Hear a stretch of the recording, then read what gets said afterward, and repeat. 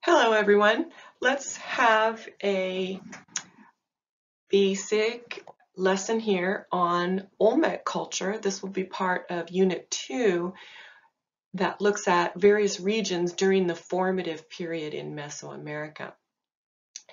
This reading in the co-textbook format is going to be in the co-Mexico book because this is part of that Isthmian zone that you've been learning out with maps. Okay, let's go. Olmec culture is an example of a well-documented early chiefdom. And as we go along, we'll define this a little bit more closely, but this means there is a form of centered leadership that we can easily see from the layout of certain communities in this zone.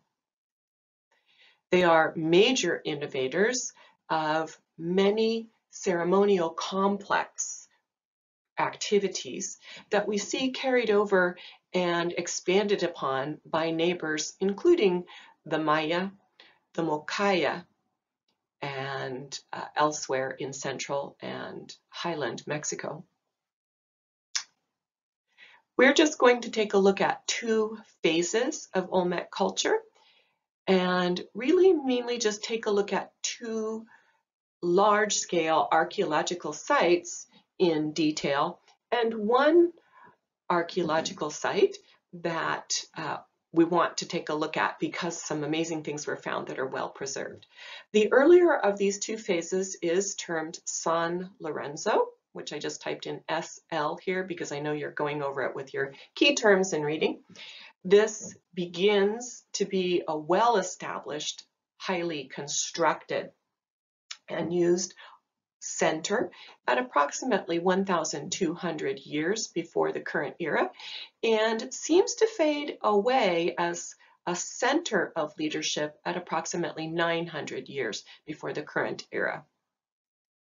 The secondary phase moves to a slightly further south area, and that particular site, again, very well investigated over a long period of time, the site of La Venta, 900 years before the current era to approximately 400 years in the current era, when it seems to be as an administrative and highly ranked ritual center, no longer of its same mega importance.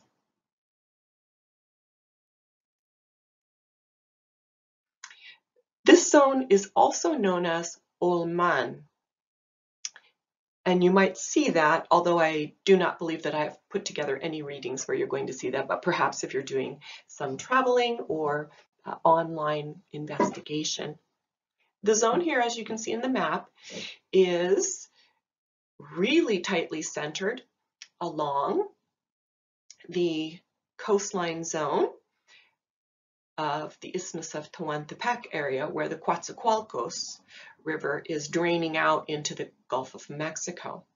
Now, further to the north, there are other sites that are labeled, and you're going to take a look and see these in your map activity, including a site with amazing large-scale sculptures known as Tres Zapotes, and another known as Laguna de los Cerros.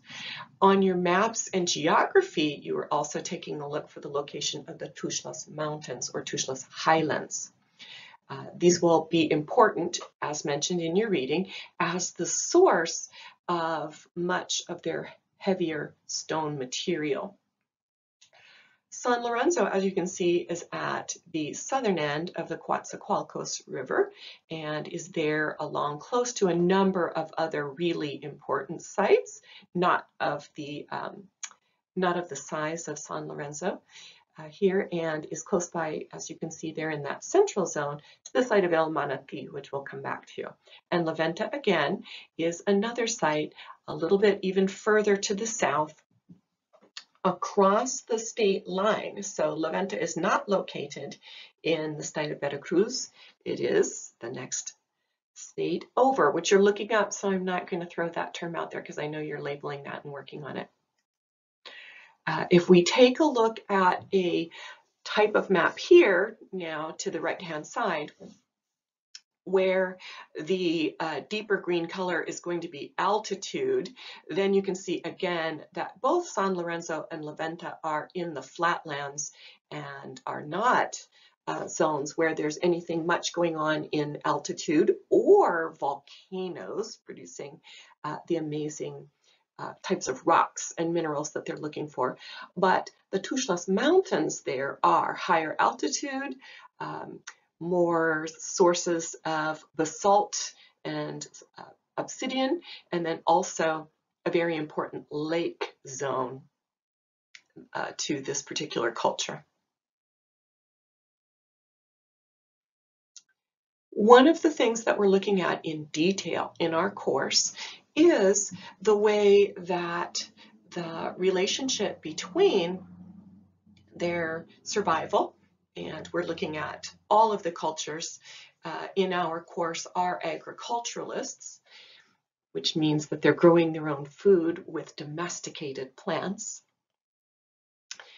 As their agriculture becomes more productive, then we also see that as their populations grow, that societies become more complex. And this would be in terms of the amount of considerations of things like trade, relationships within other villages or other linguistic groups or societies, management of various social groups in society, and here in the middle of the formative period, and we'll be looking at this primarily within the Mocaya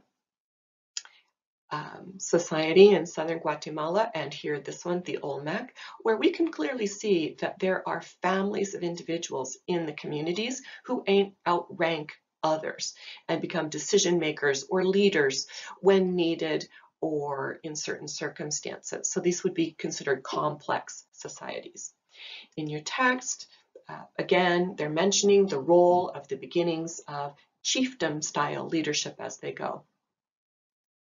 A really useful quote here from some of our readings and materials includes the phrase monumental construction. Monumental construction in all its phases uses lots of labor, and people in egalitarian societies do not, as a rule, produce such monuments because there's no effective means for organizing and marshaling a large labor force. Let's think about that for a moment. For the very large-scale structures that you'll be looking at as you go through the reading, things like platform pyramids, things like large buildings that are constructed on large platforms, the cleaning out and leveling of very wide open spaces, and really clear when we take a look at their art, particularly sculpturing in stone for the Olmec, the importation of tons and tons of heavy stone into their community areas where the stones are not locally available means that there has to be a way to get a large number of people to work together on an activity that isn't going to directly feed your own family or directly build your own house or directly solve some of your other single family or extended family needs. Societies where families individually manage their issues are what we call egalitarian here. Egalitarian. In egalitarian societies, there are no common forms of leadership where the leaders are always more highly regarded or always outranking the rest of people. So each time we see the construction for these larger communities with larger, heavier, and fancier buildings and areas, then we can see that we have further evidence of rulership in the form of chiefdoms with considerable power.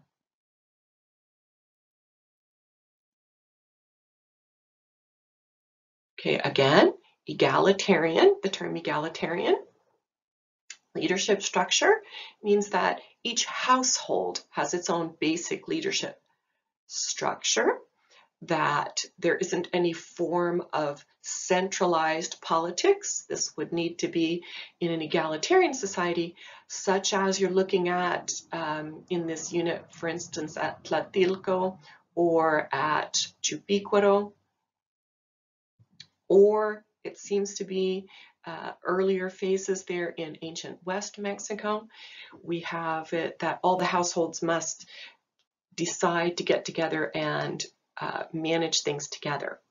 With egalitarian societies, most of the individuals are living in communities where pretty much all of the housing is very, very similar, and their subsistence, right, their agriculture using milpa structure of the corn, bean, squash, and many other crops is going to be, for the most part, raising what your family needs on a year-to-year basis. In all cases, though, when we have these settled down communities, there typically is two types of constructions that are just everywhere. One, a central house that seems like a meeting place, sometimes termed a chief's house, and secondarily, a ball court, where the community comes together for those types of activities. Are the Olmec an egalitarian society where individual households are making the decisions and needing to come together? In fact, they are not. They are clearly, as you go through the reading and take a look at sites like San Lorenzo and La Venta, they are clearly a chiefdom moving towards a more stratified or ranked society.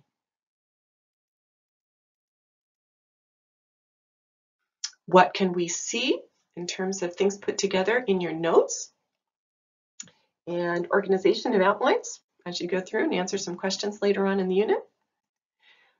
How do we know that the Olmec chiefs had power over a very large labor force? Well, the projects such as gargantuan buildings, gargantuan sculptures, and the fact that, for instance, buildings, open areas for meeting place, marketing areas would require in this particular zone pretty much a yearly upkeep and update, because this is an area with very, very heavy rain, extremely high humidity, very, very warm. So the incursion of plants, baby trees, fungus, wind, and so forth would require there has to be some centralized organization for how they're going to repair and maintain these things.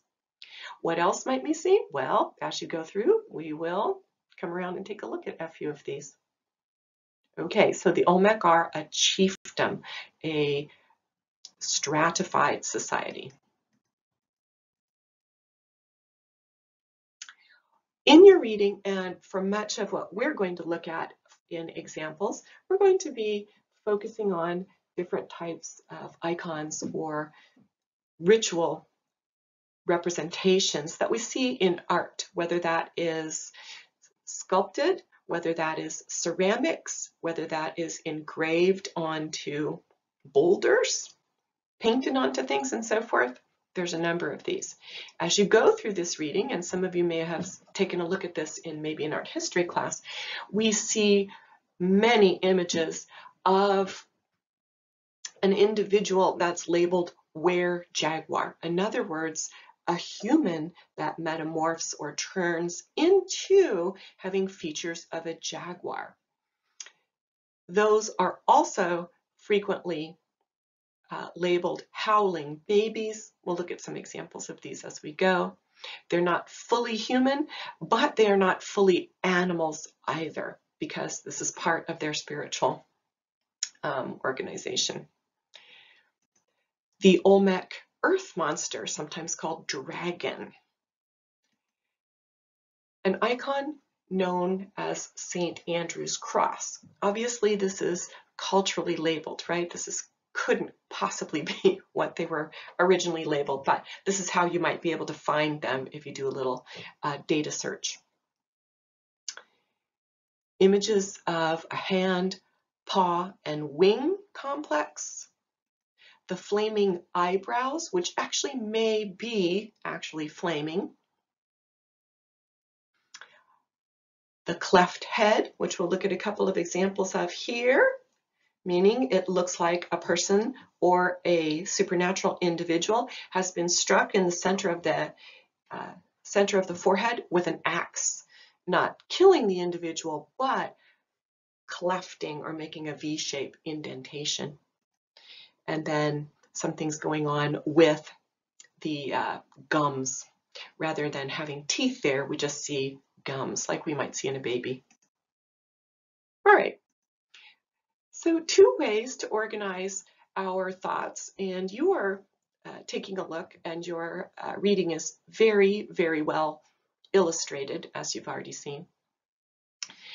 And you can use the outline organizer handouts that I leave in Canvas for you too, to organize your notes and make it a little bit more simple for you. We can see that the Olmec art can be divided into 2 subdivisions. These will be based on the size of the material and thematic content. Not what they're made out of, but again, what are the themes and how large are they? So first one is frequently labeled monumental. This is going to be things that are quite large, placed in the public so that they will be visible to all that come into certain open public areas. Monumental pieces thematically relate to things that have to do with political matters, for instance, images of chiefs or leaders of lineages, or recalling activities that the leadership or chiefdom enacts. And the second group is often labeled portable. These are going to be smaller. It doesn't mean tiny, but smaller. These are going to be objects that clearly have images, and we'll just use this term cult. It's nothing negative from our perspective. It means that they're going to have images of supernatural beings or activities or symbols. These were traded widely, and we do find them all the way into the Pacific coast of Guatemala, all the way up into the central Mexican highlands during the formative period. Thematically, portable art, again, is going to relate to religious beliefs or concepts. But the objects themselves may be things like cups or bowls, or things that might be worn with a cord around the neck, for instance, or tied or linked into a headdress or clothing. All right, so last time, monumental, large-scale things. Obviously, these could have been moved because they had to import the materials, but once they're placed in a very important public location, that is where they are left for prolonged periods of time. And then portable, things that are used in rituals or are remembrance of ritual or ideas, and they're often traded away to other zones.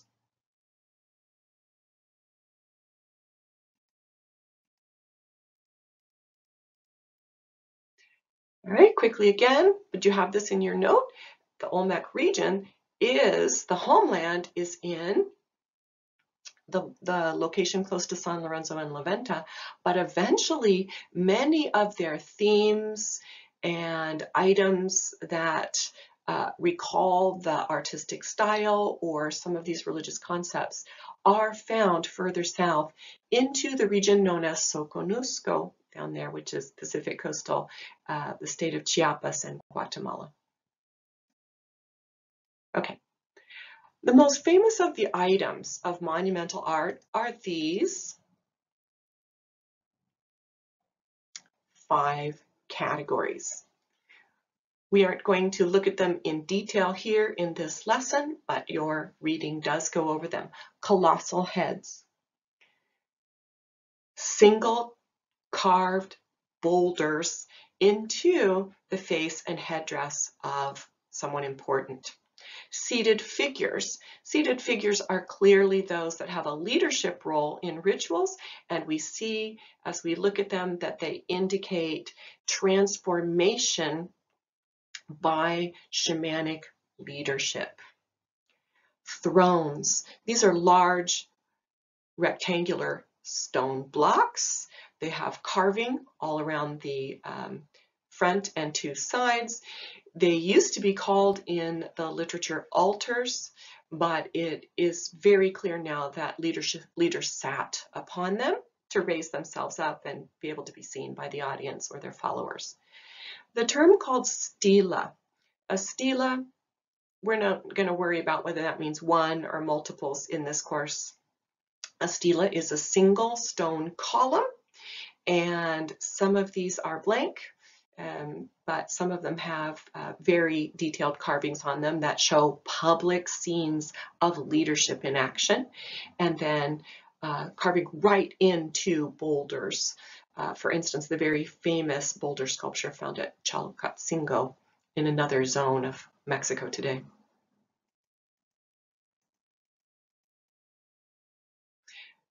Some details for you on colossal heads. The colossal heads are all made from a volcanic origin stone known as basalt.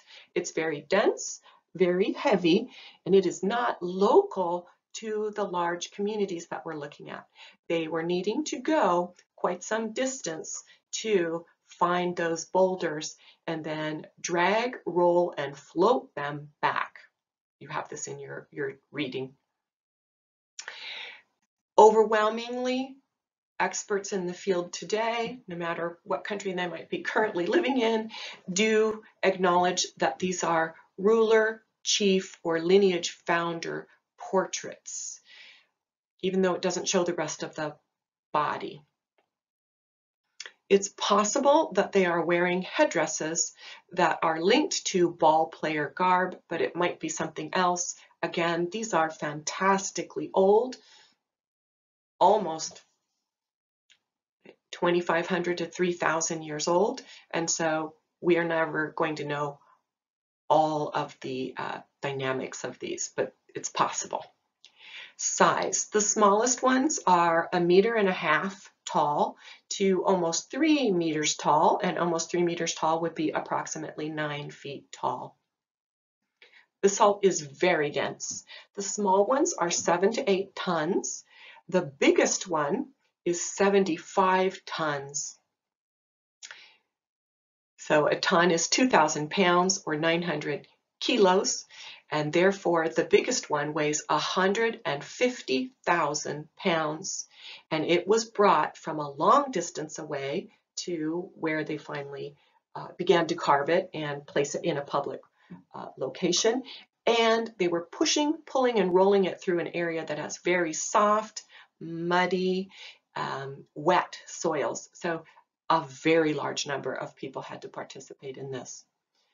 And to just compare it to other things that we know of as very large in our society, a large adult African elephant only weighs the size of one of the Olmec colossal heads, and that would be one of the smaller ones. The largest is known as the Kobata head. And here it is in an image here. Now, this is the largest, so super colossal head. And this one is incredibly important because it was not completed. For whatever reason, the carving started and then they finished. But the most important part for us as we look at it today is to see how they actually designed the layout at the face. What was the shape of the boulder? And how did they place the facial features? One of the things mentioned in many aspects from experts is that there are people from other places and outside of this cultural zone or outside of these experts that have suggested that the Olmec are actually Africans. But they are not. There is no data of any type that indicates that there was any migration or in movement of people 1,000 to 2,000 years before the current era from Africa. In fact, what we see here is that the shape of the upper lip and the nose and the eyes is that they are doing minimal engraving into a really hard boulder that's already kind of flattened on the edges. And in Olmec artistic design, you will see that a very heavy downward turned upper lip is something that they found on many, many things. It's just part of their artistic style. So this one's really important. It shows us how they were able to do it. So these are not chipped, they are engraved. They are grinding into it with another hard stone over and over and over again. So this is why there's not a lot more undulation of the features. It would have taken a very long time to create this. Image of the Chalcatzingo boulder sculpture is also another really important one for us to look at. Briefly here, we can see, here's the eyes on this piece. Here's another eye, upper lip, right, with that downward curve, nasal opening right here. And then we see that the lower jaw opens up. Here it is down here. And this particular living supernatural is the living landscape, which you learned in Unit 1 about the way that they're seeing an animistic universe. In this case, the supernatural entity opens up its mouth, and here we can see the 4 sides, right? And then the center. This is that quatrefoil quincunx that you saw in Unit 1 as well. At the edges of the face, we see these plants growing here. Again, life coming from the earth, coming from the ground. Over here on the illustration side, we see a different sculpture here showing the same supernatural entity, but in this case from the side. Here's the eye, the nose, the upper lip going down, and then the lower lip. And inside of the mouth, right, inside of this living mountain is a chief sitting on a throne holding some other cultural icons. But again, these plants here. Now above these, looks like upper lips here in Olmec art, these are clouds. We see that they are raining, and here's droplets of things falling down into the earth. So again, living, maintaining life, and recognizing in Olmec art that life comes from the ground and then recycles up into the skies. Portable art, real quickly here. Now, the most common one that we'll probably see in the time that we have for this little part of the unit are going to be images of the were-jaguar or howling baby motif. We see this on ceramic containers, on small stone portable objects, carved into other items. We will look at and define the Celt or votive axis, but again, in your reading and also in the materials in Canvas, the quick video there, the Kunst axis, the most famous of them, named after someone who recognized that it was very, very old and did drawings and published on it. Sometimes there are flat plaques made out of typically green stone with this image on it, because again, green is the color of life, right? It's plants, it's grass, it's standing water. In fact, actually the color terms in many of the languages of indigenous societies do not differentiate much between the colors of blue and green. Blue and green are life, and so that would link the sky with water, with living plants, and so forth. We can see these in figures, and the Las Limas figure, which you also have in your reading, and we'll look at quickly here, is a figure holding the were-jaguar baby. Hollow ceramics, they're going to look like clay figurines, ceramic containers, and wooden figures such as found at El Manatee. Imagine this, we have wood, carved wood, preserved from this particular region and almost nowhere else, that dates to 3,000 years ago. And then sometimes mirrors. Here's the Las Limas figure.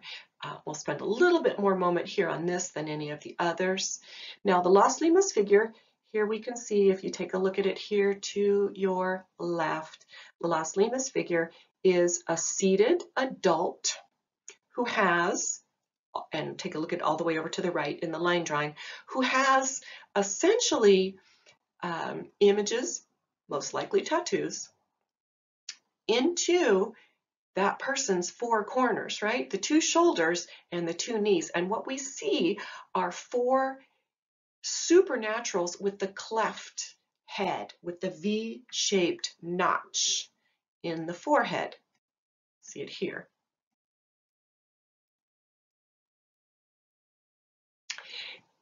These are four different individuals. For instance, we see one with a flaming eyebrow here, one, and all four of them have different shapes to the eyes. One here has really clearly a shark tooth coming out, but just one from the upper palate. This one has a bifurcated, perhaps tongue or tooth coming out. This one, the crossed eyes, and so forth. Now, this individual also has very fancy amount of tattooing here on his face. It's clearly a younger male. He's holding in his arms as if he's going to lean forward and pass it forward, one of these so-called howling infants. You can see the infant face here. There are no teeth, so before the teeth have come out, and so forth. Very small size, but this is not a human baby here. This plaque or badge on the chest and this image here on the abdomen with the crossed lines indicate that this is a very powerful ritual supernatural entity. The Las Limas figure is the largest known greenstone figure from this particular region. Okay, celts and votive axes. Real quickly here, but you can pause once you see the video and take a look a little more slowly. Celts and votive axes are essentially two terms for what are axe heads. These are axes that are used in rituals, not for work. You can see here on the one down here that the groove is often here of where they would attach that to a handle, and then these would be carried and lifted above in ceremonies or other images. These are often found in what we know of as caches, C-A-C-H-E-S. A cache is a buried ritual offering, buried items that are part of a ritual where you are putting important things back in to feed and invigorate the ground, which is where life comes from in Mesoamerican worldview. For instance, just what's been found at La Venta to date, and there's clearly going to be more if we ever can clear out more of the site, but they found about 1,000 tons of worked and imported stone. None of these stones are local. And then they are either shaping them. If they're just shaped as to an axe head, we use the term votive axe. If they are carved to also have the face, arms, or other parts of a supernatural entity, then they call them, this is a votive axe here, right? We can see this bottom one, the one on the bottom, votive axe. And then if they're just like the axe head, but they don't have an image on them, we just call them celts in archaeology. This is all valuable stone material, and the ones with the carving on them, and again here in this one we see the cleft head, flaming eyebrows. Here's the zone here again to attach the handle. But this part, the sharp or narrow end, would be the part that would have struck into this individual's head to make the cleft. Very interesting combination of scenes here. These are very valuable. These could have been carved and used and then sent along for trade, for instance, or to exchange for materials from another area that has resources that you can't find in the Olmec area, yet they buried them. They buried them. So the worth of them to continued ritual importance is large, but it also indicates that Olmec leadership was fabulously wealthy, that the leaders could ask their followers to obtain these, carve these, empower them, and then essentially bury them where they would not have any further material use in someone's life. So again, cash is a buried offering. The most important or famous of these is the Laventa Celt cache scene.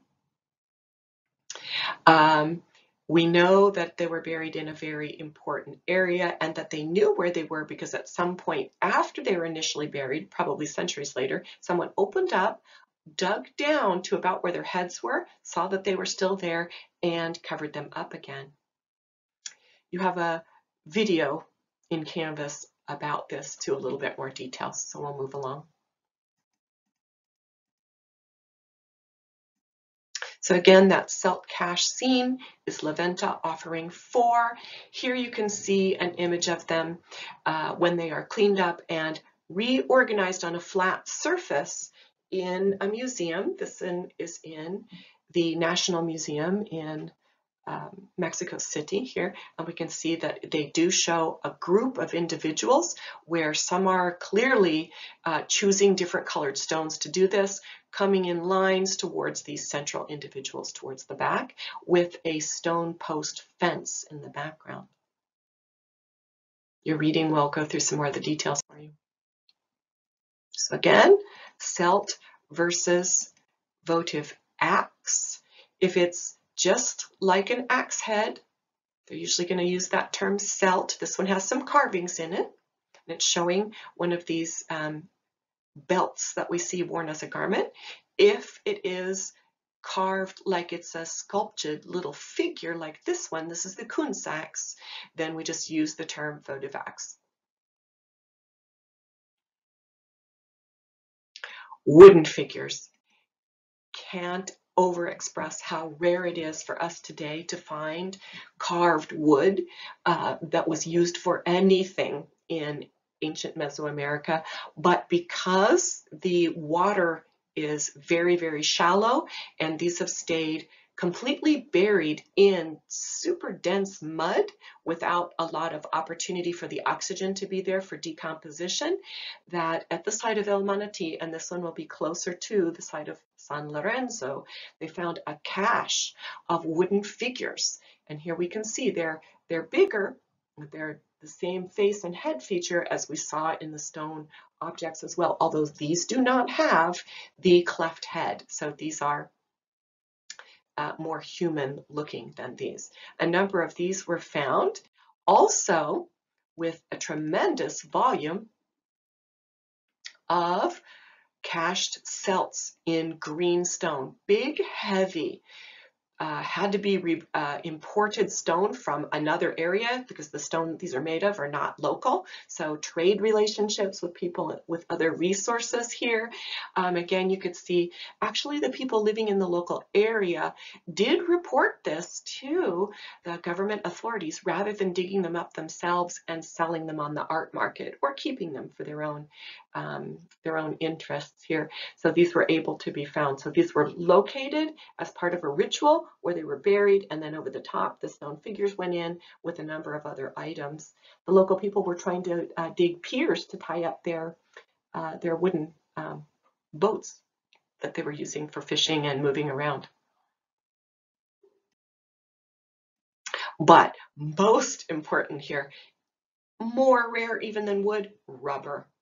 So we know that the Olmec were playing the ball game with rubber balls. These are a little bit shrunken from the size that they would have been because these are almost 3,000 years old, but they found 12 of them. And we know that these are treated and developed latex.